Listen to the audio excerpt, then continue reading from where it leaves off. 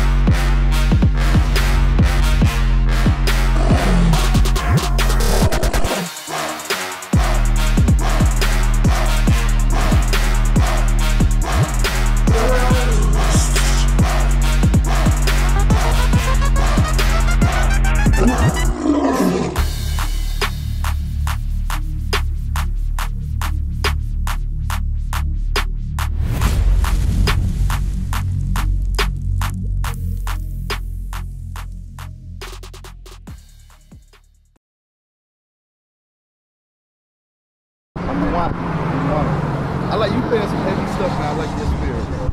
I like your spirit. You need to be on this side of the sun. Let me ask you this. This is a personal question, right? What do you think we talking about up there? You think it's about hate the white man? No, what do you think it's about? Truth, I feel like y'all been out here since for a minute. I think it's the truth. I think it's a lot going on downtown. The reason why nobody want to stop out here and talk to y'all because they scared of shit. Scared of what? Us? No. Scared of who? This place. But what happens in this place? It's a lot. But what, dope and murder? No. And that. But I'm not scared. But everything y'all saying is the truth though. Everything y'all saying is right, bro. So let me show you something. Let me give you what we come to do, my brother William. What's your name right here, bro? Ray Sean. What we come here to do, Ray Sean. Come back around. Just quick. Right? Go to let's get this is my favorite scripture, Sirach 24:23. Heritage. Yes. We come to do, you don't have a heritage, bro. You don't have a heritage. Right? Matter of fact, hold that, go to Jeremiah chapter 17:4 first. Right? So what we gotta do, William, and one more time. And Ray Sean, what we gotta do is we have to understand who we are. Straight up. Straight up. It's like you say everything y'all saying true. You understand and identify that, okay, I'm calling myself by two white men's name, but why? Because that's all we got. That's what we think our heritage is. That's literally the height of our understanding about self. Right. Right? So what we gotta do is we gotta come. Let me show you first who you are, bro. All right, my brother William, my brother Ray Sean. Let me show you. And when you look and you see, you say it's a lot going on down here, right? When you look around, you ain't gotta talk about it. When you look around, I'm gonna tell you the root of it. The root of it is all of us think just like you, William and Ray Sean. All of us. It's a lot going on because we don't know. That's God's son right there. We don't know. These are things that we say as like to just feel good fillers. We don't even know how to explain how it is that we are God's son. It's just somebody's opinion. You don't want to say you're garbage, so you say, oh no, I'm a king, or I'm royalty, or I'm a prophet, but let's have you understand really who you are. Let's have you understand, thus saith the Lord, God, your creator, and the creator of everything, what he calls you. What he calls you. Watch this. You try and get some of that grace right there, bro. Yeah, I got all this. Watch this, come on. Jeremiah chapter 17. We built for this son, man. I know. Built for this son. Don't be American. You got me understand. Don't be American, bro. Watch this. Come on, read that. Jeremiah chapter 17, verse 4. Come on. And thou, even thyself, shalt discontinue from thine heritage. So the Bible says, thou, even thyself. Who is he talking to? The Most High God, of course. But the Most High God, I want you to walk with me real fast. The Most High God is talking to Jeremiah, a mighty prophet, a mighty black prophet. Right. Did you know Jeremiah was black? I didn't know that. Let me show you. Let me show you. Let's get that real fast. What right quick? Yes, let's get that real fast. Watch this, I'm gonna show you. All the prophets in the Bible is black. What we doing, William? We're bringing you back to who you actually are. Right. Not two white men. A white man didn't smash another white man and then made William, made me, made all the brothers, all these brothers you say is a problem out here. That ain't who made us, bro. We come from the Most High God. Right. You understand? Right. We have to understand that. So then, now when I see my brother, no matter what color he's wearing, no matter what problem he got, we can work it out. You know why? You know why?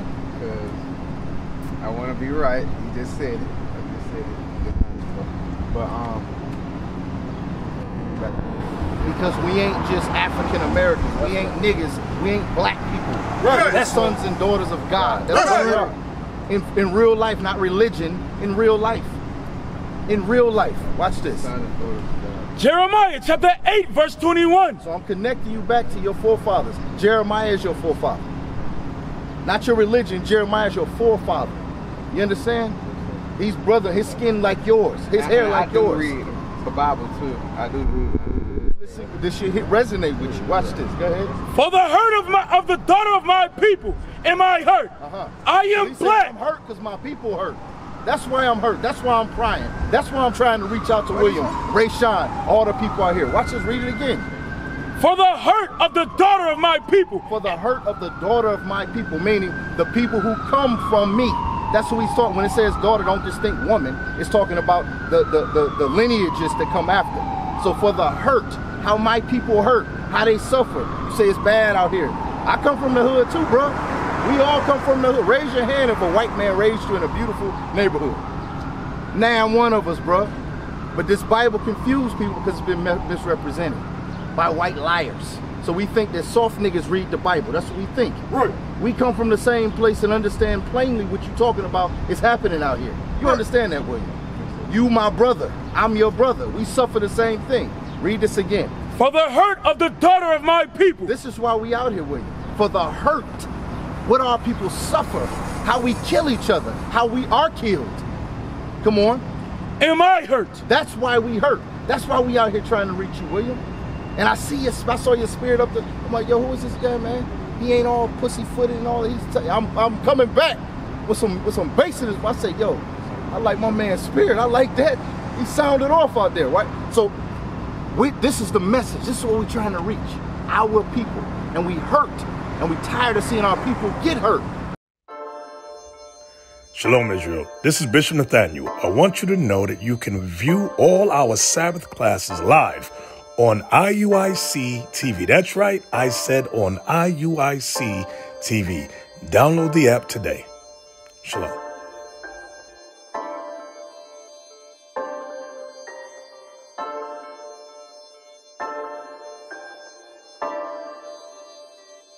My familia is the 12.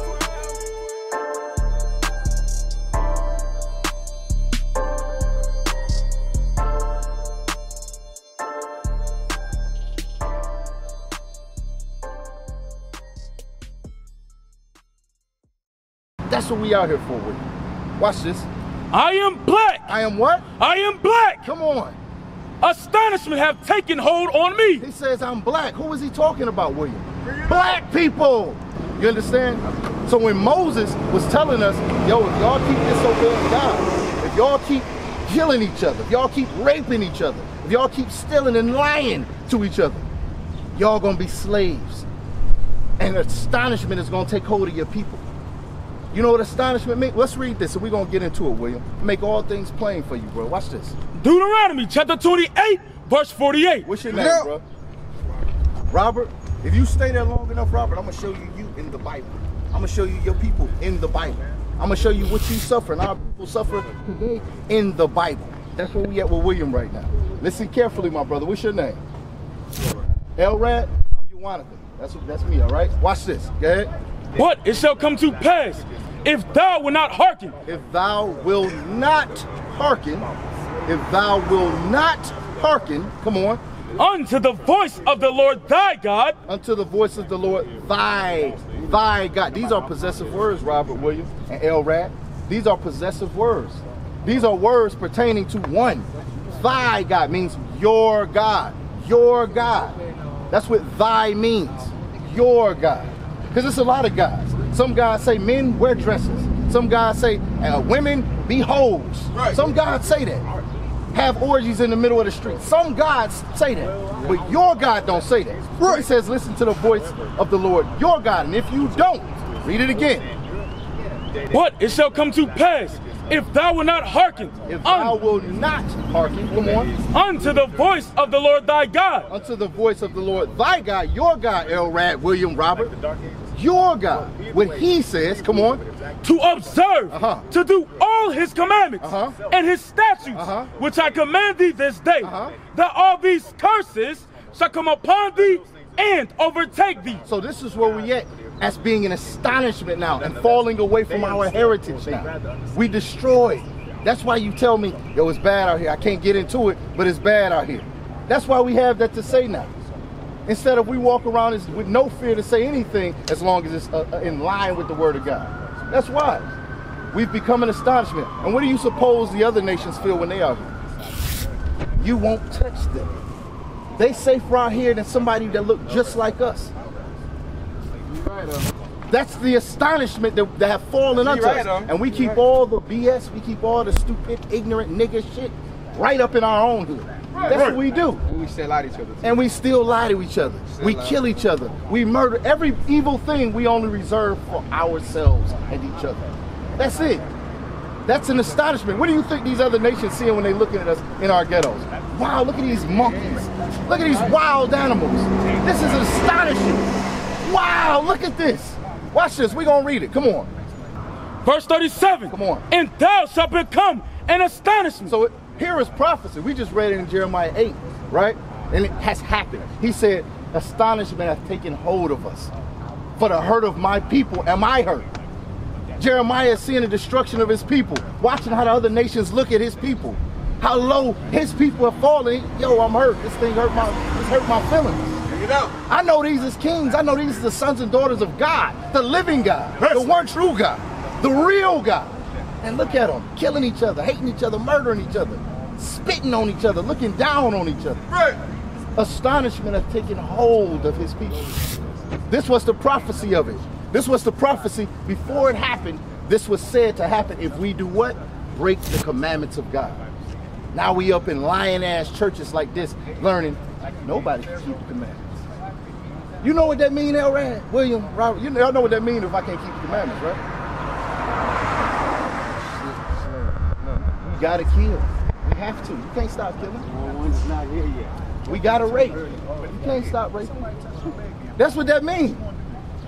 That's what. Who got daughters out here? I got one on the way. You got one on the way. You got one. You ain't got no kids. You young man. Lord, will you want to have kids? One day, right?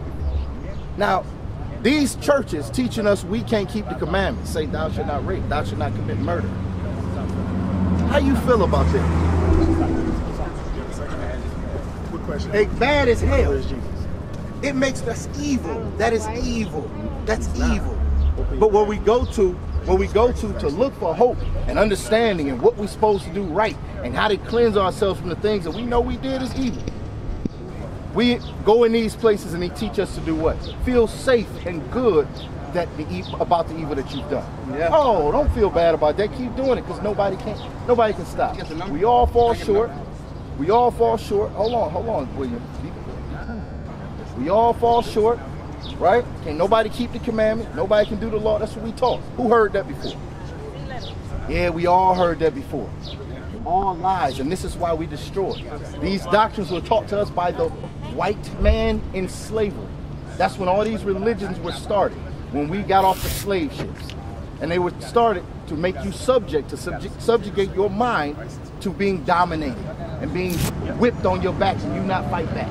That's why you have lying religions. So what we're doing is bringing you back to your heritage. Not religion, your heritage. Watch this. Read it again. And thou shalt become an astonishment. Thou shalt become an astonishment. Now our sisters straighten their hair because they don't know that their hair looks like God. Their natural hair looks like God's hair. They don't know. And the other nations ain't putting on nappy hair on their head for wigs. They ain't doing it. Our sisters putting on straightened hair for wigs. They looking like, what the hell? We hate them, but they love us. This is amazing. The more we hate them, the more they love us. This is amazing. This is astonishing. These are the curses of God. If we break his commandments, we be lost in the sauce, bugged out in our head. My hair is beautiful and woolly like God's hair is woolly and beautiful. That's right. Not nappy, woolly. Like the pure wool, as the Bible says. So I'm gonna do this. I'm going to blind it and straighten it. Complete opposite of what God's hair is. Because I hate me and anybody that looks like me, because I don't know that God is what I look like. We are destroyed. Watch this. Go ahead. And thou shalt become an astonishment. Come on. A proverb. You know what a proverb is? A proverb is. What he said? A proverb is 28:37. A proverb is exactly what I said, right? All this foolishness that you do up in this hood, you ain't gonna take it up out of here. You gonna keep it and you gonna make sure it stays within the confines of wherever people that look just like you is. That's a proverb, meaning a wise, true saying. I didn't say nothing strange. Everybody here know that. All of my people understand plainly what I'm saying. That's what we do. You want to hide something from a black man, where do you put it? In a book. In a book. Why? Because our people love to not read, love to be ignorant and stay the way you are. You want to hide something, put it in a book. That's a proverb. You shall become an astonishment, a proverb, and a byword. And a byword, meaning what? Now you're African American. Find me African American in the Bible. Right. God created all things, especially races and nationalities, right? He created all people. Show me African American in the Bible. You can't. It doesn't exist in the Bible. It does not exist. I read the whole Bible already. And it ain't there. You see that? Yeah. But we have become, meaning, if I tell somebody you're an Israelite, you know what they're gonna say? I'm teaching them religion. That's just what I think. But it's the blood in their veins. It's literally who they come from. That's right. Not religion, it's a race. Israelite ain't never been a religion. It's a race. It's always been. But we've become an astonishment, a proverb, and a byword, meaning you're called outside of your God-given name. Right. God created you. How can somebody else name you who you are? How does that work like that? Why wouldn't you rename yourself? Why somebody else got to? Who renamed everybody else? They renamed themselves if they renamed. But somebody else renamed us, and we have become that. You're African Americans, you're Negroes, you're blacks, you're Afro Americans. Like back before '87, I think they changed it. Right? Coloreds before the 40s. Right? One point in time, niggas. When you first got off the slave ships. You understand? How somebody else giving us all these names? How? Because the curses of God. Right. The curses of God. That's how. The curses of God. We are cursed. Go back to Jeremiah 8. Watch this. Now that was prophecy that we just read of what would happen to us. What is it, 8:21? Yes, sir. Right? Jeremiah chapter 8, verse 21. Bring it out. For the hurt of the daughter of my people. So the hurt is the things that we just read about in the prophecy of the curses that we would suffer. So he said for the hurt. Now don't think it's just a white man just walking around. You a nigga now. Then another one, you African, then you just, okay, I'm a nigga, I'm African American, I'm an African, I'm a color. No, destruction had to happen. Murder, rape, pillage had to happen. War had to happen. So when you hear these things, you were renamed. Your heritage was taken from you. Your nationality was taken from you. Don't just think that just happened like that. No, your mothers was raped and murdered. Your daughters was cut out of their stomach and slammed against rocks. Right. That's what happened. That's the history. You can Google these things. Teach.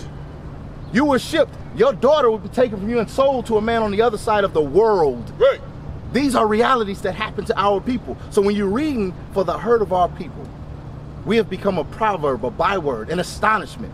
That's the thing. That's how it was. That's what took place up until the time that we were, okay, I'm African American now.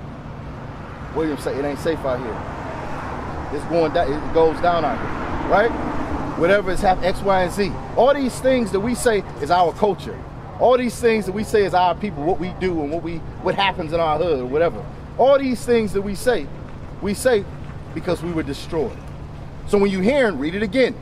For the hurt of the daughter of my people. When you're hearing about the hurt of the daughter of the people of God. We're going to get to it that these people are black. We're reading Jeremiah right now, who is a black man. He's going to tell you. He gonna tell you who his people is. If he's black, who is his people? Black people. For the hurt of his people that has suffered the curses that we just read about, before prophesied before the time of Jeremiah. This is what he's talking about. The things that we suffer, we go through. Go ahead. For the hurt of the daughter of my people, am I hurt? It's the Sabbath day. You got to keep the commandments, brother. I know it's hard and our people suffer, but we ain't supposed to work on the Sabbath day, brother. Go ahead. I am black. It says, for the hurt of the daughters of my people, for the descendants of my people, am I hurt. It says he is what? I am black. The Bible says Jeremiah is a black man. But you've been cursed. So the white man can come and lie to you and say, no, the whole Bible is white. It's all white people. You're Gentiles and you're strangers and you're heathen and everything but what the Bible calls you. Right? So at one point in time, everybody looked the same. But however, we were still different races. Just like you all are not Africans, neither are you Egyptians. You have dark skin, especially my brother William. I think you might be the dark, no, you ain't darker than, Yana and there's some brothers darker than you, William. You understand? However, as dark as you may be, you're still not an Egyptian. You're still, so it's not necessarily about skin tone or skin complexion. Because look at him and look at me. You drop something. Look at him and look at me, right? Look at us. We don't look like you.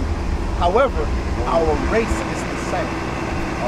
We used to scream black power while heroin was pushed.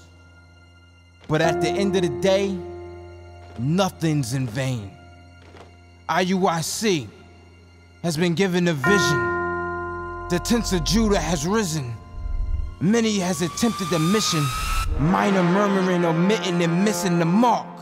Just reading that he had the flame of fire in his eyes gave us the spark. We on Paul's mission. We out on the road, purple and gold, from Mexico, Cuba, Haiti, Ghana, Sierra Leone. 144,000 boots banging, concrete crackling. These are our men repented at heart. The scriptures is proof. Iuic, we deliver the truth.